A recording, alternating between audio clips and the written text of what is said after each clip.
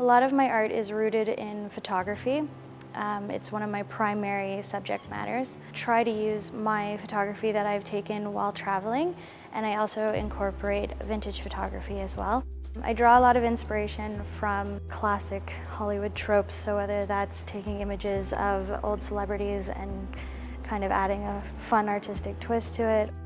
I use different materials when printing my photography so that I can incorporate different mediums together. So whether it's, if I print the photos on fabric, I'm able to do some cross-stitching. So printing them on different materials really allows a lot of flexibility with the image that I'm using. Working at Renwell is really great because you're working within an artist community and you're able to draw inspiration from all the different artistic people around you and all the different materials that they use. You're seeing their own different techniques and incorporating it into your own work. Because Renwell works with so many different categories, it really allows me to expand out into different fields and different concepts and really explore different artistic regions.